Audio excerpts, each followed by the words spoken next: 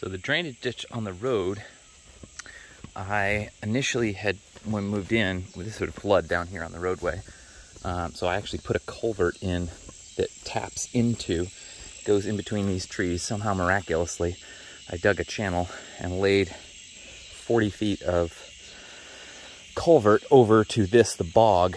And the bog is the first filter for the water, and it has a trap, basically a siphon trap that feeds into that pond. So all of the oil sediment that would be on the top of the water will not be able to pass through to that pond. It'll just soak into the surface sediment of this as it evaporates. This is actually really shallow. It's probably only 2 feet deep, and usually the water evaporates within a few weeks of just sitting there if there hasn't been any rain, whereas the pond takes a little bit longer. And it has been part of my expansion pond project that I've been working on the last couple weeks. This is actually the actual drainage, and it goes between me and this adjacent property here. And it's a pretty wide corridor that's not really that deep.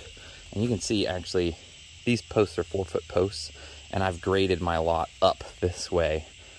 So this would have gone down that way.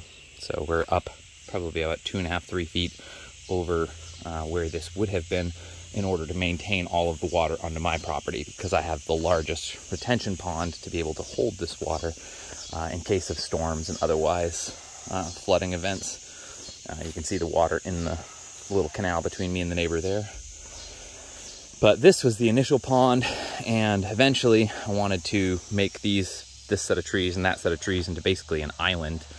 This one I decided against making it a true island, and I'm connecting it here so I can actually walk out to it, because this will be a fairly large set of trees here.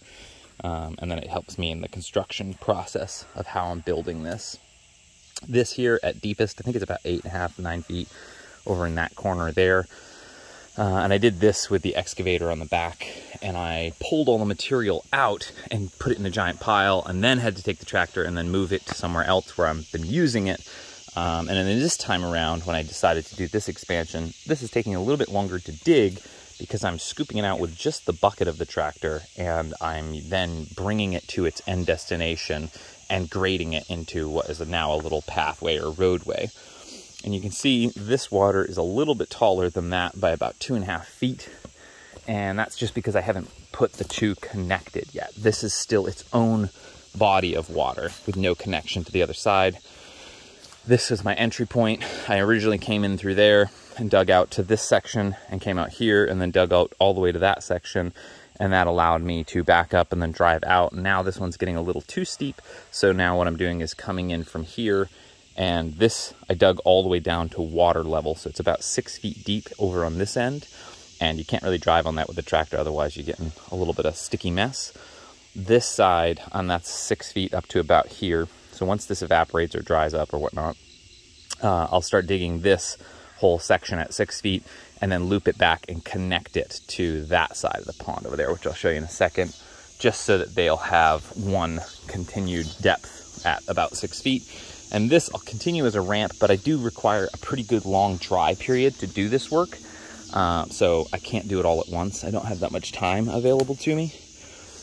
So I'll do this mini U-shaped section first, and then I'll come back and I'll do this expansion up on the upper edge, which will cut all the way and around this. And you can see where I started cutting there, and it will bring it all the way around here. So this little set of trees will be an island all to itself. That one will basically be an island, less that little catwalk.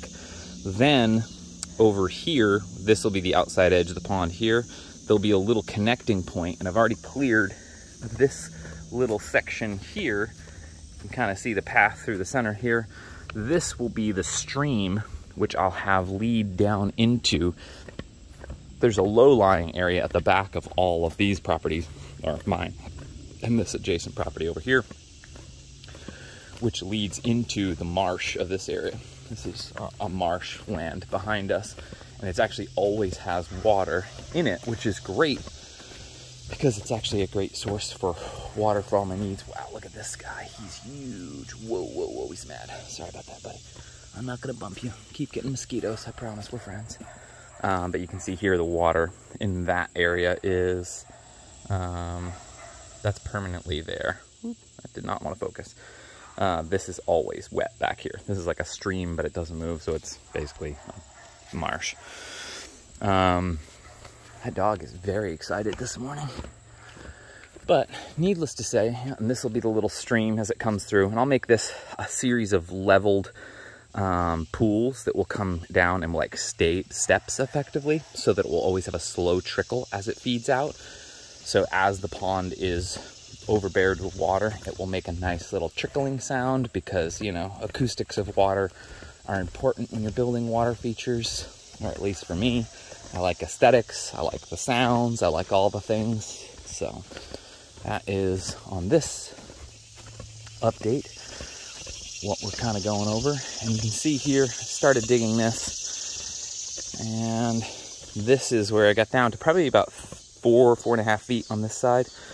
And I still have about 2.5 feet to go to dig this all the way out, and then dig this section out that will connect this, which you can see it almost made it over there, but it's just shy of that. So dig all that out, and that will make my giant, what will be almost like an ampersand or a figure 8 style pond series back here. And I'll put some gypsum in and seal it, and then I'll stock it with all my little fishies as need be. I already have quite a few turtles in there, so they've been having a great time.